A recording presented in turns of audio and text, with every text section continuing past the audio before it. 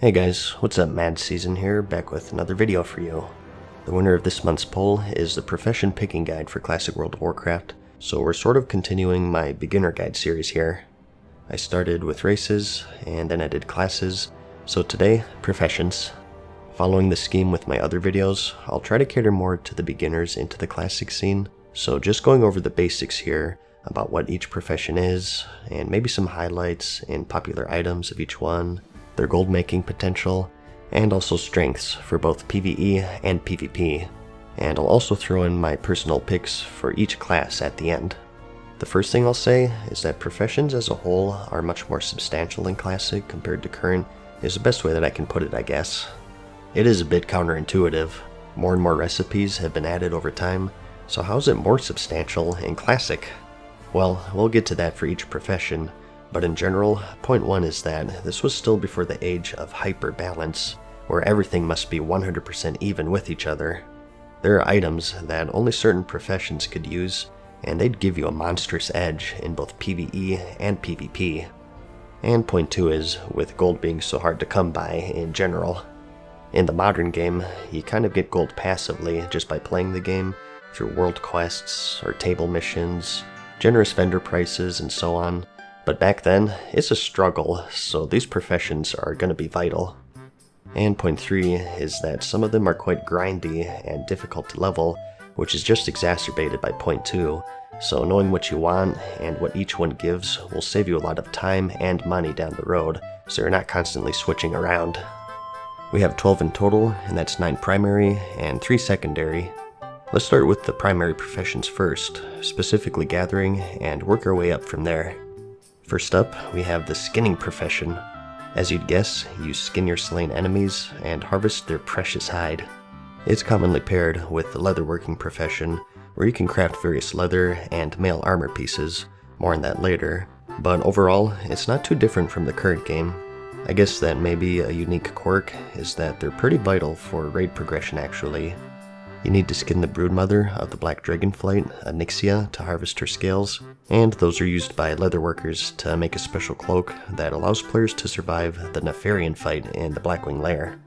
To skin her, you need to have a skill of 315, so with the cap being 300, you have to get special items and enchants to get you there, so there's more to it than just right-clicking enemies.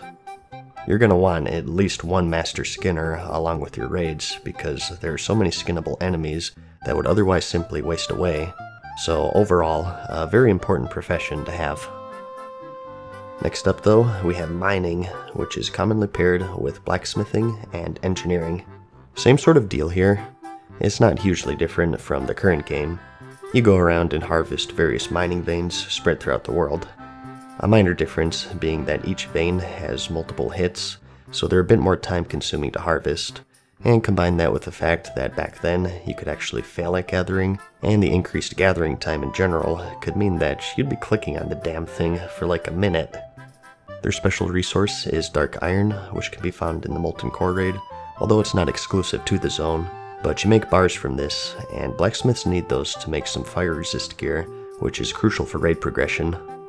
Smelting them requires a bit of work though, as you have to complete a quest to learn the recipe, and you can only smelt them at the Black Forge, which is located deep inside the Blackrock Depths dungeon. There's also the Elementium ore, which you don't mine, but rather you loot off the technicians in the Blackwing Lair raid. But to smelt them, you have to be a miner. You learn the recipe from the elemental shaper Crixix, who's a hostile NPC found in the same raid, but if you have a priest, you can mind control him and converse with him, and he'll teach you the recipe. Elementium is most notably used for the creation of the Thunder Fury legendary, which is the best tanking weapon in the game for Classic. So again, another crucial profession to have in your guild. And as for Herbalism, for those who feel more at home frolicking through a field of flowers, this is the profession for you. This is typically paired with the Alchemy profession, and this is largely unchanged from the current game in terms of functionality. You go around picking flowers. That's pretty much it. A frustrating thing is that just like mining, you can actually fail at picking them up. Don't even ask me how that works. Maybe you're a bit too manly like me, so you have to focus your thoughts on more feminine things to properly pick them up. But your big endgame material will be the Black Lotus, which is used for high-end flasks, and an item called the Gurubashi Mojo Madness, which you need for an optional boss in the Zul'Gurub raid. I guess one thing to say is that back then, you could only track one resource at a time on your minimap, either herbs or mining nodes, not both. So for those who want double gathering professions, you may be better off just grabbing skinning as a second, unless you feel like constantly switching between herbs and veins. Next, for the crafting professions, let's just go alphabetically here, starting with Alchemy. With this, you of course make a variety of consumables to aid you in your adventures, and you have 3 types, and that's potions, elixirs, and flasks. Potions are a bit overpowered in Classic because you can use multiple ones in battle actually. In the current game, you'll notice after using a potion, the cooldown only starts ticking after you've exited combat. It's why pre-potting before pull is so important, but in Classic, the cooldown starts regardless if you're in combat or not. And you have the stuff that you'd expect: health potions, mana potions, rage potions for you warriors out there, and potions to absorb certain elements. Fire, nature, and frost are going to be the biggest ones for PvE. You also have free action potions, which are abbreviated to FAP, which breaks and provides immunity to stuns and snares, extremely crucial for PvP. You have potions to remove curses, diseases, poisons, potions to increase armor, and it goes on and on. As for the elixirs, these are more long-term effects. This was also before Blizzard distinguished between battle and guardian elixirs, so you could stack multiple offensive and defensive buffs, typically if they didn't provide the same stat increase. For example, you can stack an elixir of the mongoose with the Winterfell Firewater, but you can't stack a greater agility with a lesser agility since they're the same stat. And you also have flasks, which you can only have one active at a time, just like current. We have increased resistances, mana, immunity, but root and pacification, spell damage, and health. These take quite a large amount of materials to make, and they're only craftable at special alchemy labs. In vanilla, only found in the Scholomance dungeon and the Blackwing Lair raid. Yeah, no one thought it prudent to, build a lab that isn't surrounded by monsters. So, some may find that annoying. I personally think it's kind of neat, and it adds a bit of flair to the profession. It makes you think twice before blindly popping flasks, and it gives them more value on the auction house since you have to go so out of your way. You also of course have the power of transmutation, so you can play God if you want to. You can transmute essences, air to fire, fire to earth, earth to water, and so on. Mithril bars to true silver, iron to gold, thorium bars to arcanite bars. Arcanite bars, of course, being crucial in the creation of the legendaries Sulphurus the Hand of Ragnaros and Thunder Fury, as well as other powerful items. The catch is that these transmutations have a 2-day cooldown, and they all share with each other. A good side though is that it creates a market for just your cooldown. A common practice back then was for someone to supply the alchemist with materials for a transmute and some gold to essentially buy their cooldown. So it's essentially a lazy man's way of getting gold. All it takes is a click of a button and a bit of social interaction, which I know is scary, but if that fails, you can always just buy materials off the auction house and sell whatever you transmute for a profit. Overall, it's a pretty powerful profession for raiders. You can just buy all of the stuff on the auction house. They're not soulbound of course, so if you're looking to min-max, it's not 100% essential to have alchemy. It'll just save you a ton of gold in the long run, and you'll even make quite a bit at the same time. Like I said, it's definitely the lazy man's way of making gold. I myself am planning on getting it on a plethora of characters and keeping stocked up on materials, so every 2 days I just cycle through them all and click a button to collect some gold. Good profession. Next, we have Blacksmithing. This is your weapon and mail and plate armor profession, and it's a pretty common choice for the heavily armored paladins and warriors. In vanilla, as a blacksmith, you have the option in specializing in certain areas. You can either be an armorsmith or a weaponsmith, and if you're a weaponsmith, you can specialize further into either maces, swords, or axes, and for all of this, you have special exclusive recipes. Here are some examples of some weapons you can make as a weaponsmith. More useful for that early endgame, of course. Feel free to pause if needed here. And here's some axes you can make as an axesmith. The Arcanite Reaper is one of the best, if not the best, early two-handers in the game, and you'll see a lot of axesmiths running around just for that, and it'll definitely be a hot seller in the auction house. Quite expensive to make though, requiring 20 of those Arcanite bars that alchemists make. They can also make the Nightfall Axe, which is highly sought after for its debuff, typically used by off-tanks I believe, to maximize the raid damage. As for hammersmiths, they don't have anything too crazy really, and that's because the specializations for maces were stuns back then. People wanted axes or swords mainly, because those gave increased crit and extra swings for rogues and warriors, whereas the mace stuns were really only handy for PvP. And here you have your swords. I think the most popular one here is the Sageblade, but this won't be available until Phase 5, since they originally released quite late in Vanilla's lifespan. Armorsmith has a little more viability past that early endgame gearing, as they have some pretty powerful recipes. The Lionheart helmet and the Titanic leggings are two of the more popular ones, as they're incredibly good for DPS plate. However, just like the Sageblade, keep in mind that not everything is going to be in at launch. They specifically mentioned the Titanic leggings in fact. And you also have all of your Dark Iron plate. Back then, you needed fire resistance for the Ragnaros fight in the Molten Core, or if there was a 3-minute mage in PvP or something, and through some quests and rep grinding, you can get plans for the Dark Iron gear, which has a ton of fire resistance. It's going to be crucial for that early raiding, so you'll be a valuable guild member if you get all the plans. Other key items will be your Sulfuron Hammer, which you need for the Hand of Ragnaros. You can also make Sharpening Stones and Weight Stones, which are buffs to your weapons.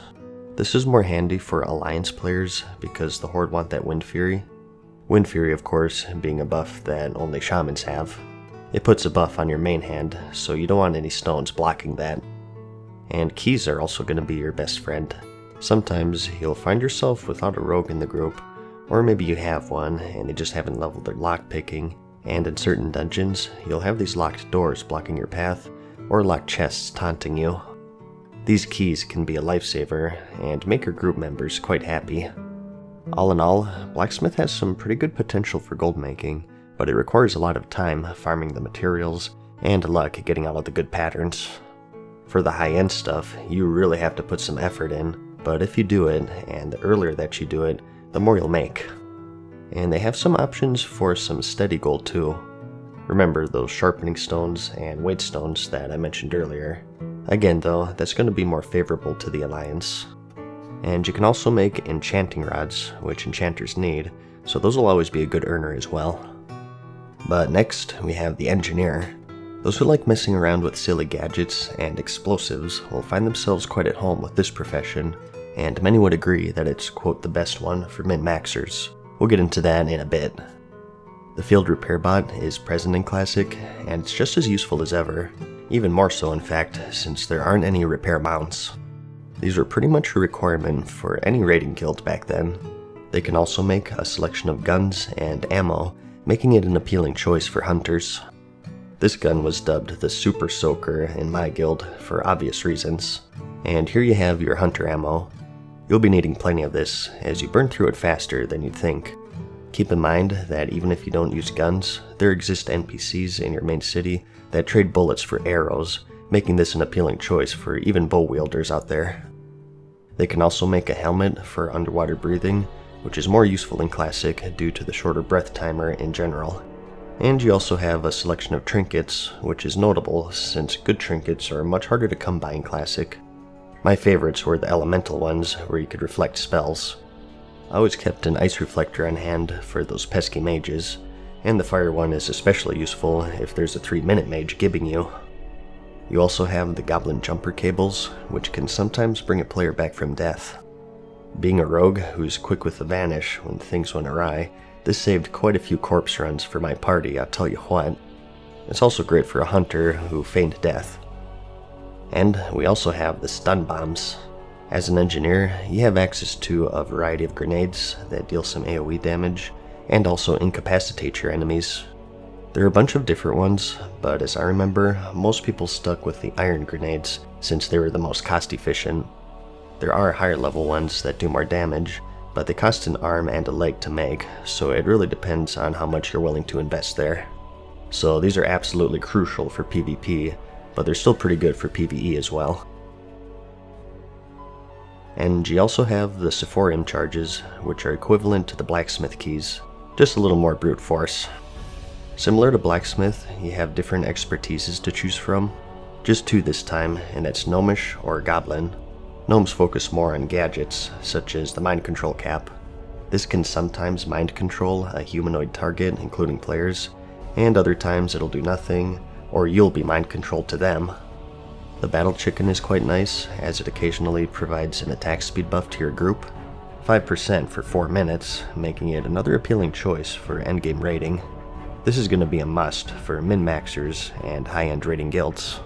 And you also have the Rocket Boots, which are a classic. These of course give you a really good speed boost, lasting for 20 seconds. The Death Ray Trinket is another popular choice, requiring a decent cast time, but delivering some big burst damage to your target, even capable of critting. It's more used for PvP since it's all about that burst, the only downside being that it does drain some of your life. Most of these gadgets do have their downsides because they can fail in spectacular ways.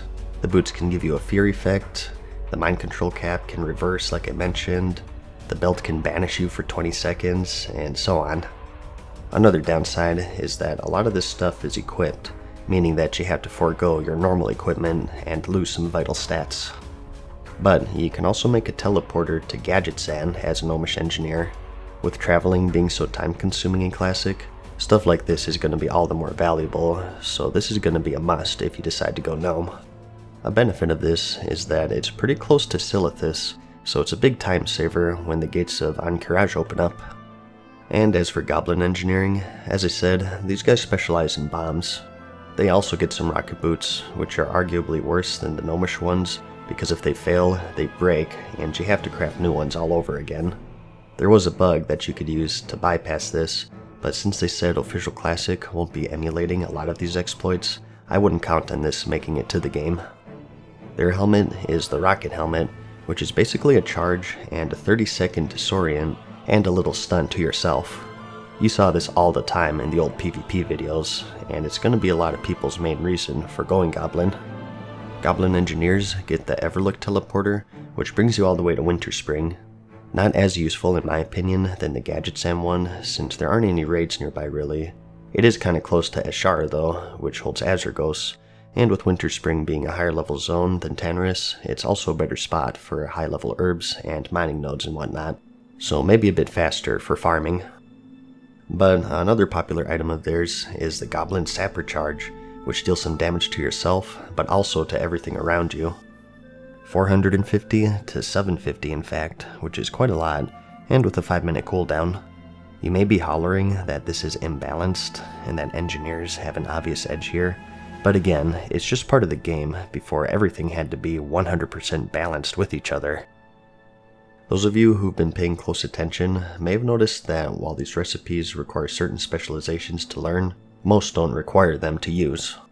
You can switch specializations in Classic, either by relearning it entirely, or by using a special book that was introduced in patch 1.10. So some people, if they choose, can make these gnome or goblish only trinkets or items, and then switch to the opposite specialization. This is kind of getting out of the scope of the video though. Like I said, I just wanted to cover the basics, and if I keep going, I'll keep you here for like 3 hours, so let's move on. All of this is to say though, engineering has just amazing potential in Classic due to the unregulated nature of the game back then. It's going to be quite a popular choice for both PvE and PvP, and the only downside really is your gold making potential. It isn't hopeless, but you can do a lot better with other professions I feel. Engineering, when I played it back then, was always just a gold sink rather than an earner, because you constantly have to make these bombs as you use them up, and a lot of the items that you make require engineering to use, which hurts the demand. There's not much point in buying engineer stuff if you can just make it yourself. For the most part anyways, there are some exceptions. I think that a majority of people will go gnome, in which case the sapper charge will be a good earner since they can make it themselves. Remember, you can switch from gnome to goblin after you make your gadgets and get the best of both worlds, but not everyone is going to know about that. And engineers can also make the best fishing lure in the game, which you need for high-level fishing. And they can also make the salt shaker, which is required for leatherworkers to make one of their crafting materials. So, again, another great profession, and I have a lot more to say, but I've spent way too much time on this one already. There are plenty more handy gadgets that I haven't mentioned, but I'll just have a link to them in the description, so you can go through that yourself. This is about the halfway point, so we'll probably call it a video right here. I still have Enchanting, Leatherworking, Tailoring, and all of the secondary professions to cover, along with my personal picks for each class, but we'll continue that in part 2, which I'll have linked in the description whenever it's finished. Sorry to cut you off, but I kind of need a break here. This is quite the lengthy subject, and I still want to be fairly thorough, so I'd prefer to have it in 2 parts. Regardless though, I hope you found the video helpful so far. Like it if you liked it, and I'll see you in the next one. Peace.